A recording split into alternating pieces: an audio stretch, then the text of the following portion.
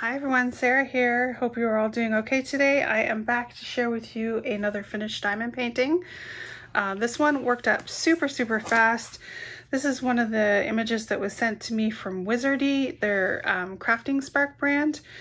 Super cute. The one thing I think I kind of messed up in my original video, I had said I wasn't sure if their paintings were available in square and round. They just do square drills for right now. So, but the quality of their square drills is really good.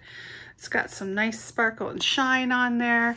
They fit together nicely. You can see a little bit of gapping in the white, but that's generally, you do generally see a little bit of gapping, but there is no popping drills.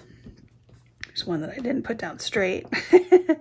There's no popping drills. The double-sided adhesive is really sticky, so definitely want to put them down in the right spot when you put them down because they are hard to move around.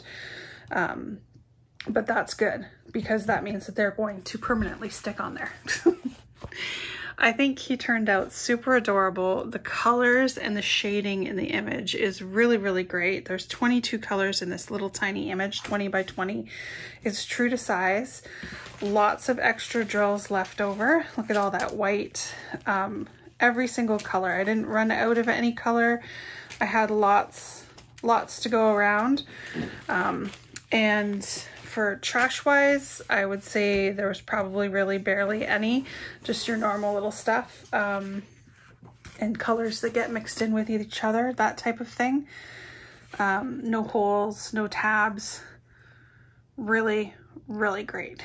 He is so cute. Yeah. Super quick video. I'll come up close so you guys can see the quality of the drills there. And the spackle. Yeah, he's so cute. All right, so hope you guys enjoy.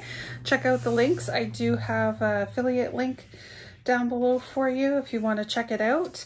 Again, it's diamond painting, cross stitch, and paint by number on their website, and ships from the USA. Very awesome.